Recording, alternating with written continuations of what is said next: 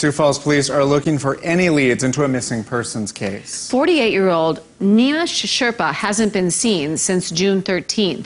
Police say they still don't have any leads in the search and are asking the public if they have any information to come forward. Even if it's, old information, it's still something that we can follow up now. So that's really all we have is just hoping that somebody has some information.